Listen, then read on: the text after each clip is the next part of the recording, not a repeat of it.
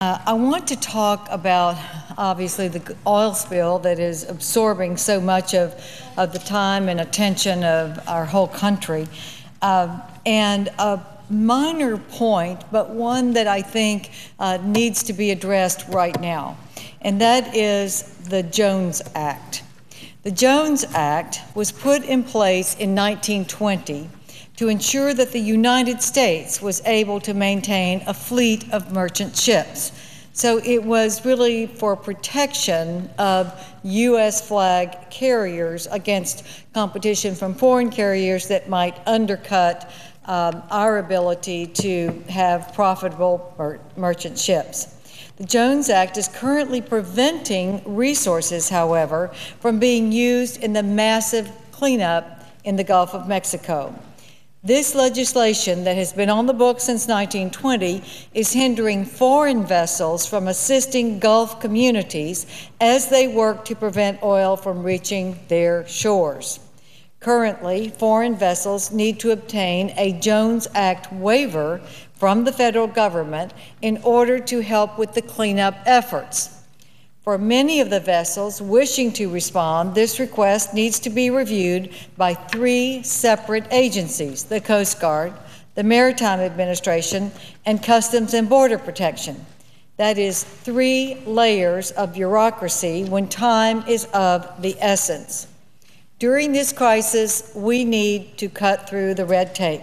We must get all available assets on the scene as quickly as possible. I think everyone agrees, and other countries have offered their services. They've offered to help. There are European countries that also drill in the oceans and waters on their shores, and they've offered to send ships to help to try to absorb the oil and skim it off. There are volunteers waiting with the right equipment, and they're willing to come to our aid.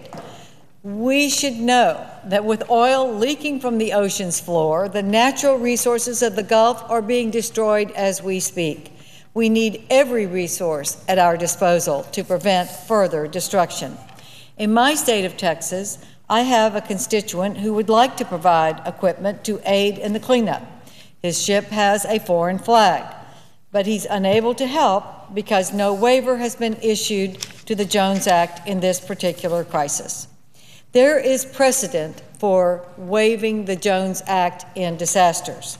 It has been waived to speed up disaster response in the past, including a waiver that was issued in the aftermath of Hurricane Katrina nearly 5 years ago. It was done by the executive with an executive order.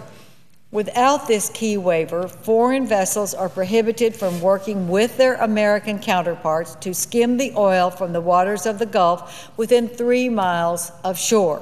And of course, that is where we desperately need to have the most help, to skim the oil before it reaches and damages our shores.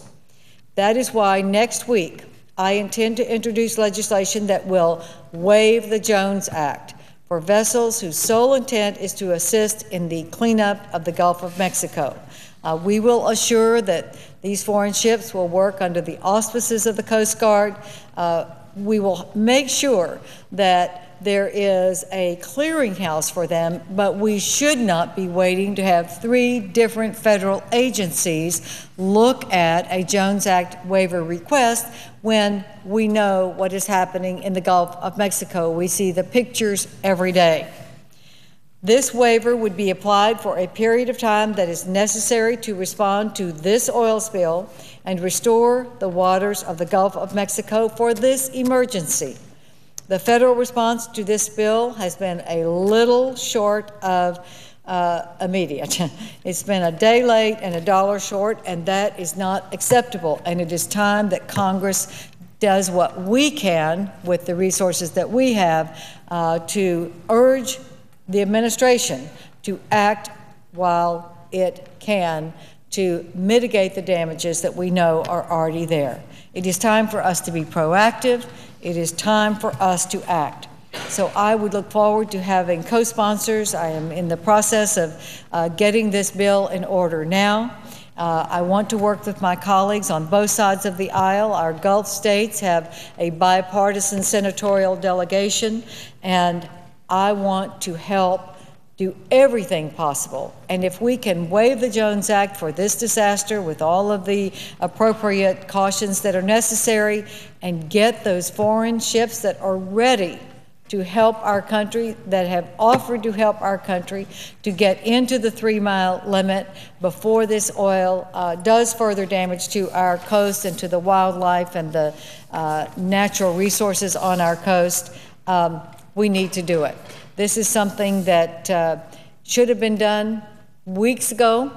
It wasn't done, so it is time for Congress to step in, and I hope my colleagues will help us move this expeditiously and urge the administration to do what is within their realm even before Congress acts. That would be my wish. If the president would issue an executive order, that would do it. But since he hasn't, and since weeks have passed, I think it's time for Congress to take the reins and try to do everything that is within our power to mitigate the damage to the Gulf of Mexico. Thank you, Mr. President. I'll yield the floor and suggest the absence